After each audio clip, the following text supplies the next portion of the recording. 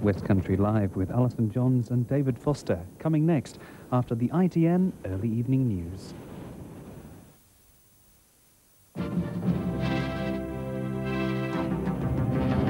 From ITN headquarters, the Early Evening News with John Souchet. Hello. The embattled head of the prison service, Derek Lewis, went to Parkhurst today and promptly sparked a new row over the escape of 3 of Britain's most dangerous men. He attacked the Prison Officers Association, accusing them of refusing to cooperate with the inquiry into the breakout. But the association then accused him of distorting the truth. Mr. Lewis refused to answer questions, despite even new embarrassment today over Parkhurst. Derek Lewis came to Parkhurst in the wake of further embarrassing revelations over the prison security record. He and his inquiry team must establish how 7 sets of building plans came to be found outside the jail. One, apparently lost by a contractor, was found at a Hampshire railway station. 6 others during building work at a bungalow in Dorset. None were connected with the escape. There have also been claims that sensors on the security fence and on the perimeter wall were not fully operational at the time of the escape. Mr. Lewis, who would not meet journalists, was highly critical of prison officers, accusing them of not cooperating fully with the inquiry. In his statement, Mr. Lewis claimed that the Prison Officers Association had failed to give details of their allegations over security breaches. He added, "I'm determined that this action will not obstruct the inquiry." Away from the prison, police are still following up scores of calls from islanders, any one of which might lead them to the fugitives. Senior officers still believe the men are sheltering in an empty outbuilding or holiday home. Until there are positive sightings elsewhere, the huge search goes on. Robert Hall, ITN, on the Isle of Wight. Armed police officers are now patrolling roads in Devon, emphasising just how seriously the breakout's being treated. Rifles and guns were issued after senior officers were tipped off that 45-year-old Keith Rose had threatened revenge against some of the people who helped convict him. Rose, who's been described by police as a determined and dangerous criminal, was serving a life sentence for murder and kidnap. During his time in Parkhurst, he'd written to key witnesses keeping up a frightening vendetta. Rose, who has been convicted of a particularly vicious murder here in Devon, has for some time conducted a campaign of threats and intimidation, largely through correspondence, against a number of individuals concerned in those events. 44-year-old Andrew Roger was serving life after bludgeoning to death a night watchman who caught him trying to steal from vending machines at a swimming pool. The third man being hunted by police has been nicknamed Psycho, a complex character with a bizarre and potentially lethal background. Matthew Williams was sentenced to life for conspiring to cause explosions, administering poisons and arson. In a secret attic at his house, police found a variety of weapons, bomb-making equipment, a rocket, a flamethrower, and an assortment of chemicals and potions. A page from a diary included the phrases, "I hate people, I intend to destroy them all by whatever means I can." He planted a bomb, a realistic nail bomb in Liverpool's busiest shopping street. He stole enough sodium cyanide from Leeds University to kill 300 people and had that in his secret attic room of his home. He even tried very crudely to poison his own mother. And he also burnt down the chapel at Leeds University. He wrote about all these events in his diaries, and they showed a very sinister and deep mind indeed. As the search continued tonight, people who knew Williams described him as a brilliant artist, but somewhat morbid. He was due to exhibit on the island next week, but in another almost comical twist to the story, he phoned the gallery 3 hours before the breakout to say he didn't think he'd be around. Next on the Early Evening News, a new onslaught in Grozny. Yeltsin calls his generals to account. The doctor accused of taking bribes says he didn't do it. And a slip-up on the slopes for the Prince of Wales. The Russian President, Boris Yeltsin, angrily demanded an explanation today for why his orders to stop bombing the Chechen capital, Grozny, were ignored. Mr. Yeltsin ordered a halt to the air raids on Wednesday night. Despite the relentless attacks, Chechen forces are still holding the city centre. This morning, the people of Grozny learned once again what Boris Yeltsin means by a bombing halt. Artillery shells instead of aerial bombs rained down on the center of the city. The shells and missiles smashed into apartment blocks, starting fires which the helpless occupants were powerless to put out. Most of the devastation was in residential areas, making a further mockery of the Russian president's claim that he is trying to avoid civilian casualties. 6 people died in one building alone, though today there did appear to be some sort of military objective behind the carnage. Russian shells are coming in from their positions just over there and striking near the main road into the city center, just a few hundred yards behind us. And it seems that the Russian objective is to try and sever that part of the city which contains the presidential palace from the rest of the Chechen forces in the south. Under the shell fire, the Chechen fighters remained astonishingly calm. Even while the bombardment continued, fresh troops arrived in the city center, prepared to face a Russian ground attack if it came. Reserves waiting in a nearby cellar chanted songs as they prepared for action. The Chechen platoons, organized by tribal clan and in only loose contact with headquarters, are nonetheless becoming an impressive fighting force. But in the next few days, they may well face a test that is beyond them. Julian Mannion, ITN, Grozny. Here, the managing director of a transport company which sent hundreds of calves on a 37-hour journey to France without food or water was today fined £12,000. Some of the calves packed into lorries for the 1,100-mile trip were just 7 days old. For Geoffrey Hall, exporting live calves is big business. It accounts for most of his £30 million annual turnover. Around 5,000 calves are brought to his farm near York every week. While some are destined for the home market, others face journeys hundreds of miles long to the continent. The prosecution pointed to 2 consignments of calves which were likely to experience unnecessary suffering. Bought on the Isle of Wight and in Bristol, they were taken to Mr. Hall's farm. Almost immediately, they were driven to Dover, across the Channel and into Bordeaux, a 37-hour journey without adequate food, water or rest. Trading standards who brought the prosecution were outraged. After 15 hours he should be rested and watered. That wasn't the case, and therefore, as far as I'm concerned, those calves were likely to have been causing necessary suffering, and there was a breach of the legislation. My clients wish to emphasise that no evidence was presented to the court that they were cruel to or caused unnecessary suffering to any calves. And so tonight, Mr. Hall, who's facing a £12,000 fine and costs, is planning an appeal. Richard Cook, ITN, North Yorkshire. An inquest into the death of Frederick West, the man accused of the Cromwell Street murders, opened today. The hearing was adjourned after one of his daughters confirmed in court that she had identified her father's body. West, who had been charged with murdering 12 people, was found hanging in his prison cell on New Year's Day. Face hidden, Frederick West's daughter, Anna Marie, is whisked into a side entrance. She had identified her father's body on Wednesday. Inside court, in a clear voice, she confirmed this. The Deputy Coroner, Christopher Ball, had written evidence from the pathologist on the cause of West's death before adjourning the inquest. Prison guards found West hanging in his cell at Winson Green on New Year's Day. Investigations into how it happened continue. The inquiries are progressing well. We're having complete cooperation from the prison, and I anticipate that most of my inquiries will be finished by the end of next week. Next week, Rosemary West is due before Gloucester magistrates again, a hearing her husband was due to attend. Now Frederick West's body has been released to his family, his funeral can go ahead. It's still not clear where that will be, but ironically, it could be held before the funerals of the 9 Cromwell Street victims. Steve Scott, ITN, Birmingham. A leading heart surgeon today strongly denied that he had taken bribes from patients wanting to jump the queue for NHS operations. The surgeon's been suspended on full pay by health service managers in Leeds. Fraud squad officers are investigating the allegations. The allegation suggests that the heart surgeon, Mr. Unikrishnan Nair, who treats patients at this Leeds hospital, has been taking bribes to allow patients waiting for operations on the NHS to jump the queue. Mr. Nair, who's been working in the Leeds area for 8 years, is now at home, suspended on full pay. But he denies ever having taken bribes from patients.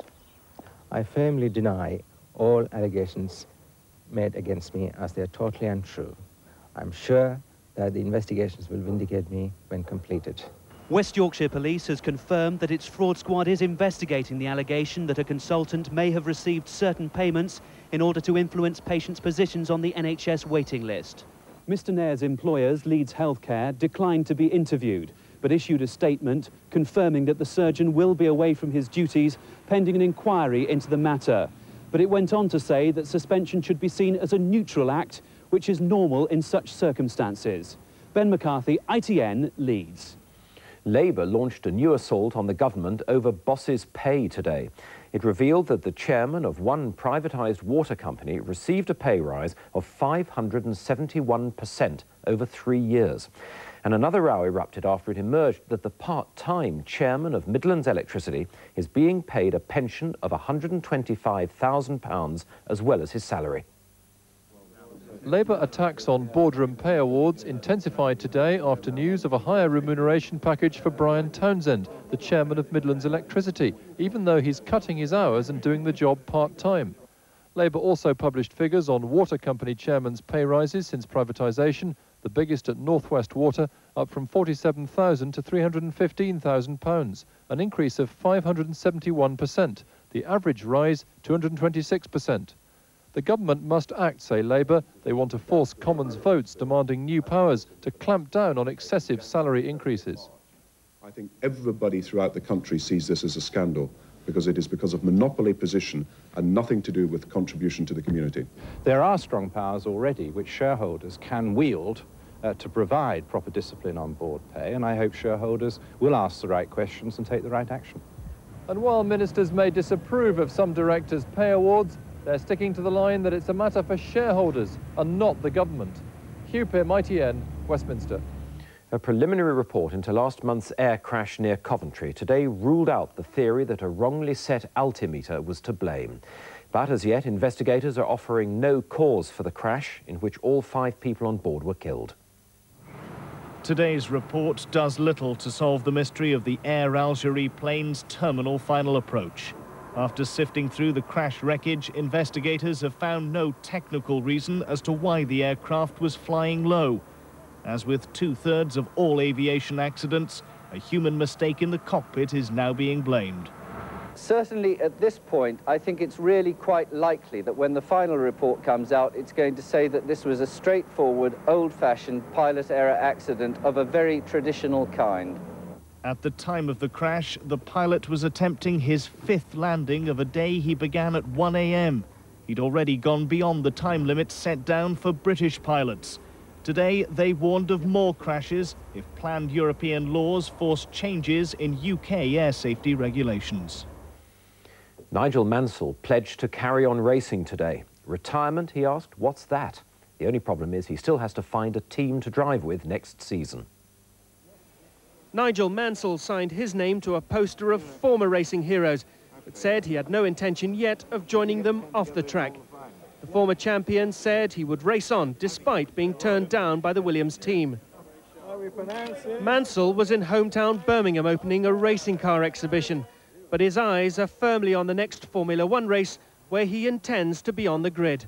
Fire's still burning and you know, but I've just got to look at things realistically. You've got to look at the opportunities which are either there or not there, and if they're not there, I think it's a criminal sin to just be competing in whatever series just to make the numbers up.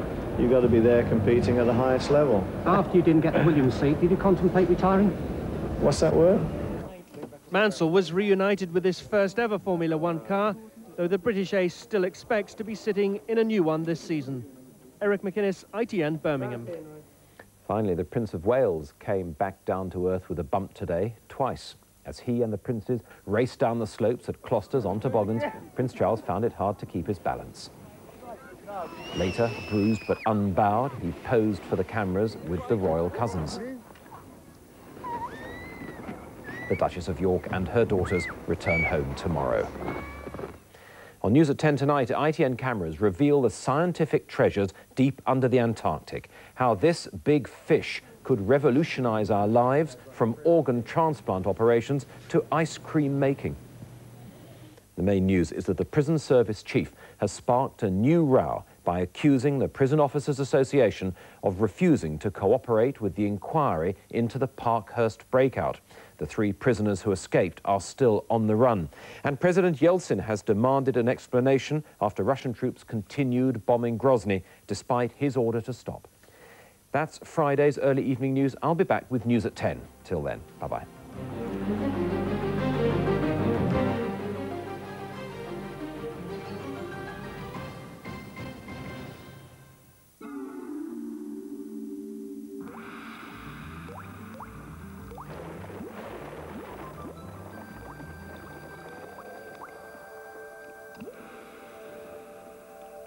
Hello, good evening. Well, we've had a fine, bright, crisp winter's day across most of the country, but things are all set to change now as cloud and rain begins to move in from the west. Take a look back at the satellite pictures. You'll see what I mean. A lovely day across the bulk of the country.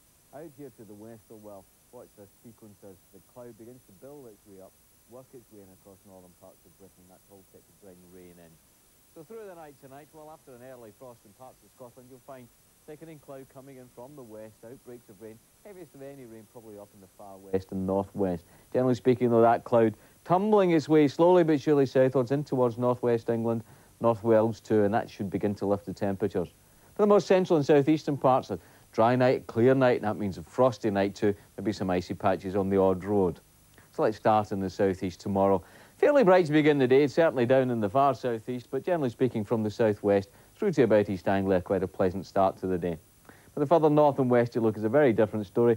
Thickening cloud outbreaks of rain from about, North Wales northwards. Generally speaking, to begin the day, the rain will be light and rather patchy, but it will be gathering itself together as it begins to push its way steadily southwards across the country. The cloud thickening all the while across the Midlands, down towards the southeast with outbreaks of rain coming along through the afternoon. Then you'll find somewhat brighter weather beginning to nudge its way into the far northwest of Scotland with that brighter weather and scattering of showers. The temperatures tomorrow, these are certainly higher than we saw during the day today. In that cloudier band, probably around 11 degrees Celsius, 52 degrees Fahrenheit.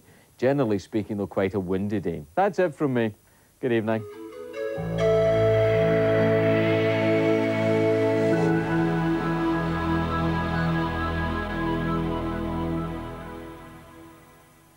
An inappropriate beginning, a privileged youth, and a perilous future await Catherine Cookson's Glass Virgin, tonight at 9 on Westcountry. Armed police in the Westcountry are still on the lookout for a murderer who's escaped from Parkhurst. Meanwhile, another prisoner is on the run from Dartmoor. More after the break. Get up! I'm starving. Oh, so much. What's for tea, Mum? There you go, Puppet. Puppet? That's all right. My mum calls me Sweet Pea. Walking like... What does your mum call you then? Come on, tell us. What does your mum call you? No, tell us. Mummy's special soldier. Mummy's special soldier. Kids will do anything for a Dairy sandwich. Yes, but what does the sun say? Monday Sun says 21 gram must be grabbed. Get your Sun Bingo game card every Monday with the Sun. This Fiesta SI comes with a mobile phone and a year's free insurance. You could save hundreds of pounds to spend on exactly what you want. You've only until January the 31st to discover how much the Fiesta SI free insurance offer will save you. So call 0800 111 222 now. Jean-Paul. Nikki. From your Southwest Ford dealers. What's been the highlight of my day? Discovering I've got a secret admirer, or discovering a chocolate drink that's light in calories.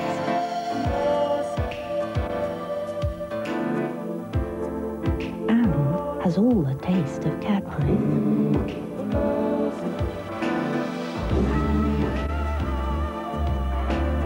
So what was the highlight of my day?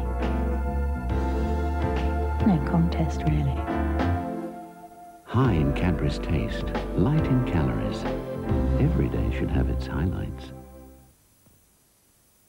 Charlton's brand name furniture sale guarantees lowest prices. Big furniture names save up to 40%. Charlton's brand name furniture sale, Lucia Street, Torquay. Take an old kitchen cupboard, a free tool like this, and take a plain white wall. A bright idea from this, and Introducing the Decorated Home, a complete course in paint techniques with lots of original ideas on how to use them, and step-by-step pictures to help. Stencils in every issue build into a unique collection, so try something different like this. Or this. Or this. It's all in the Decorated Home.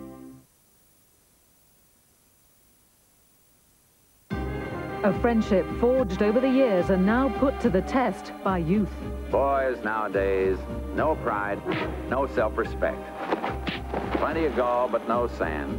By a woman. The way the authority invested in me, I hereby pronounce you man wife. Where you going with my wife? And by money. I kept telling myself you were a good man.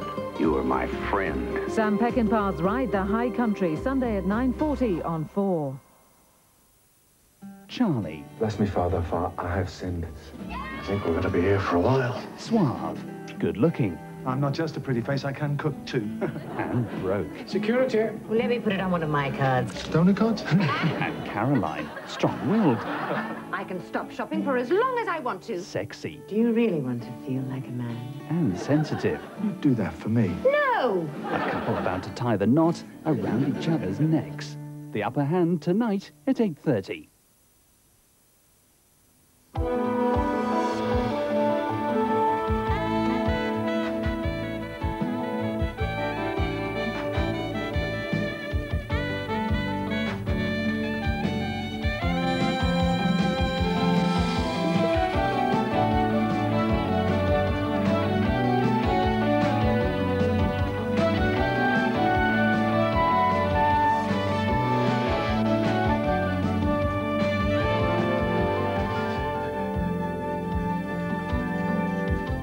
Hello again, very warm welcome from all of us here. Welcome to tonight's Westcountry Live, an important day for the superstitious amongst you, 6th of January. Yes, it's 12th night, so the Christmas decorations have gone for another year.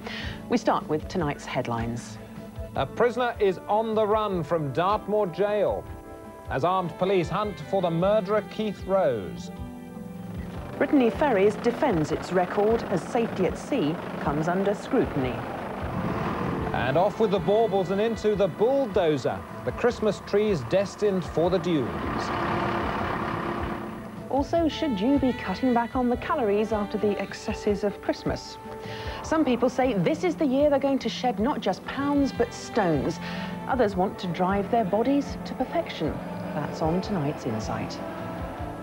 Well, in tonight's sport, we'll have the latest dramatic developments on Peter Shilton's battle to get his job back at home park. And we'll look ahead to a busy weekend on the field. Plymouth Argyle are aiming to cut Forest down to size in the Cup, but Stan the Man could give any hopes of giant killing the chop. All of that and much more coming your way in the next hour. Let's begin with tonight's main news stories.